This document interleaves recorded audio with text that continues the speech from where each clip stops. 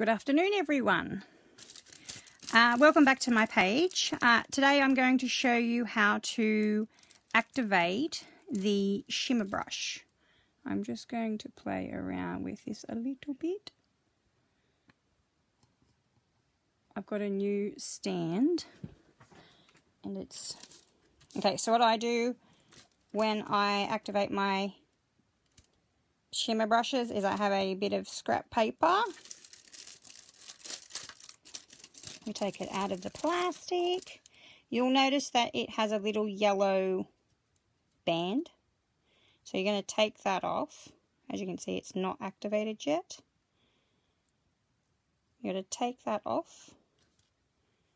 Then put it back on. Screw it on. And it will pierce. There it is. It just pierced it. So take off the lid. We could probably shake it first. Give it a little shake just to get the product moving. Sorry if I'm making you dizzy. And then we're going, this is the wild berry, as I got that the other day. So we're going to untwist it. Pop it off. Don't untwist it too much. And give it a little squeeze. You might see the products coming down. Oop, there we go. And then give the brush a little dab around, make it soft. It's all juicy now. So now I'm just going to do a little splatter on the page,